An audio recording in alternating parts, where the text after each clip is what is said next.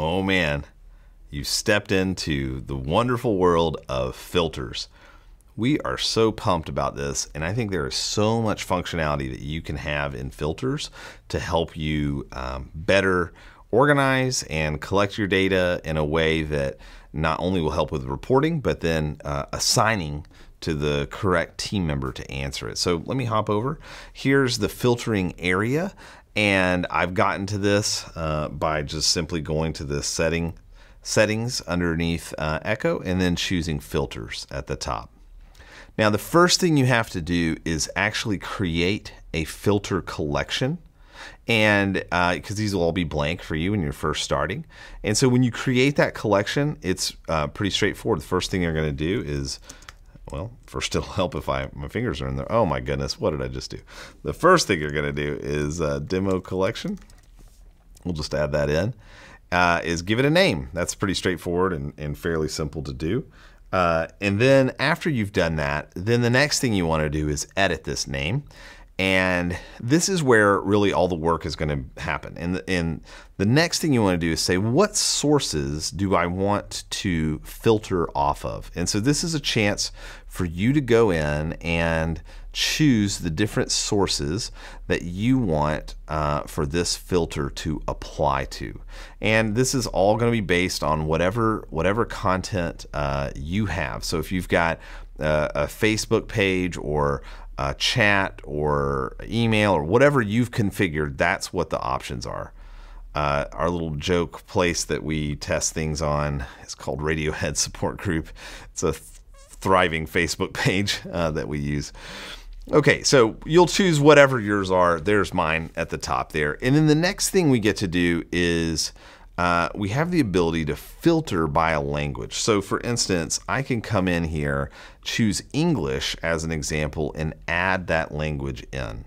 So what Echo is going to do is it's going to read that first message and determine what language is this in. So as an example, if we choose, let's do English, and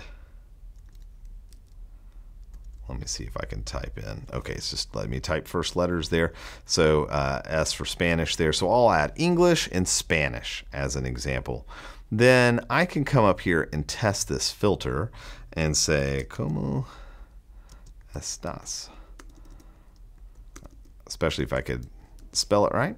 And test that. And you can see here this test result of, oh, okay, it detected that that language was Spanish. And after that, there was no other filtering option, so it didn't do anything else on this. So likewise, if we use this, since I've already typed this, I'll just copy it in. If I click into Spanish, I can add a filter.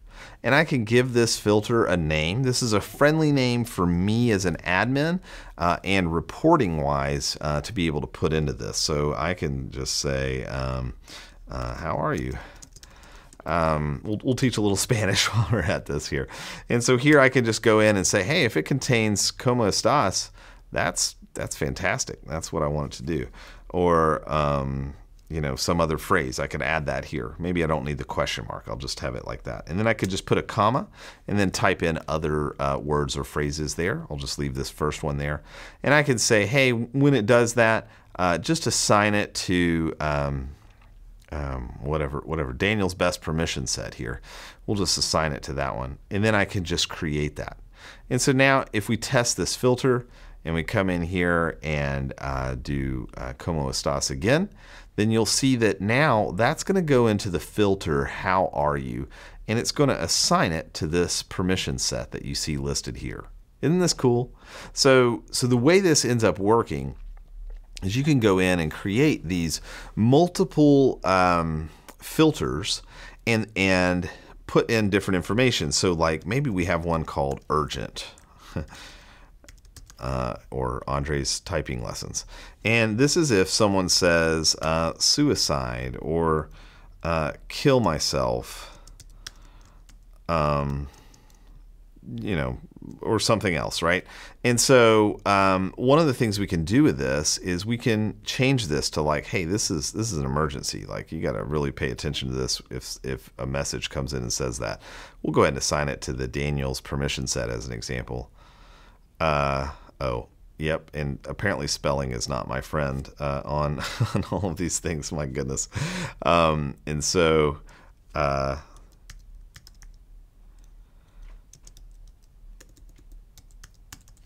all right. So, great. Am I spelling that right? Fantastic. Okay. So once I have that saved inside here, I can update that. Then I can go in and test these filters, and you can see if I had something like the word suicide. Oh, that's English and it's urgent. It's the urgent filter that I called it urgent.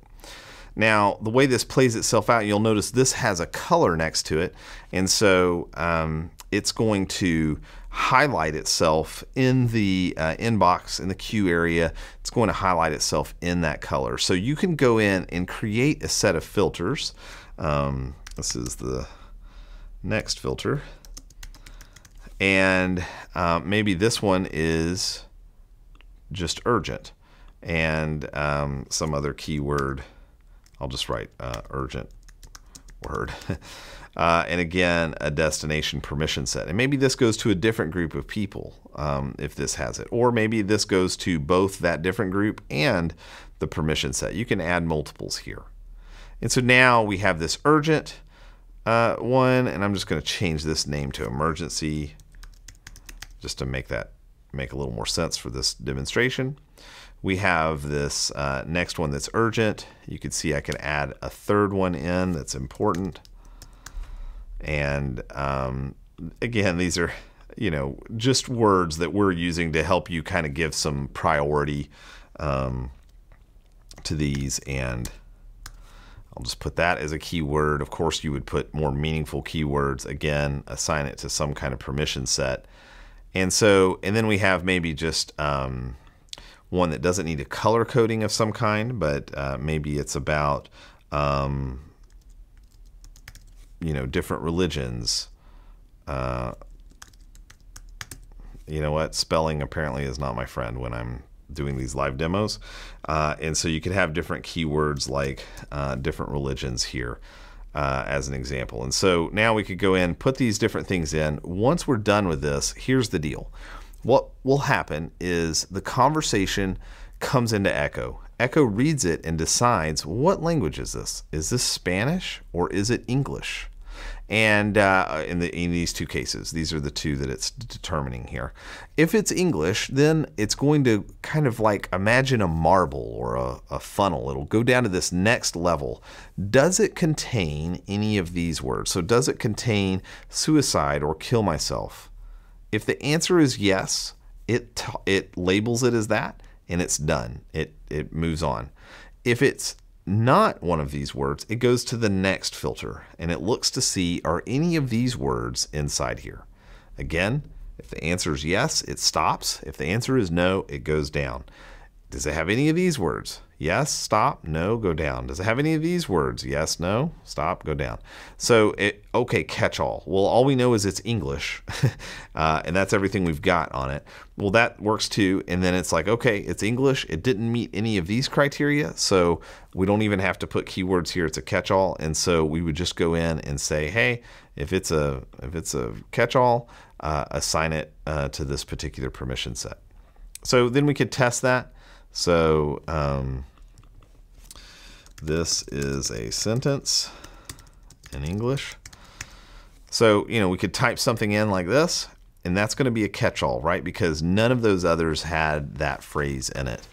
But if I said, this is a sentence in English about suicide, as an example, then now we can see this is a filter of emergency, and it's going to go to Daniel's best permission set. So it's going to be labeled red and then go to that permission set.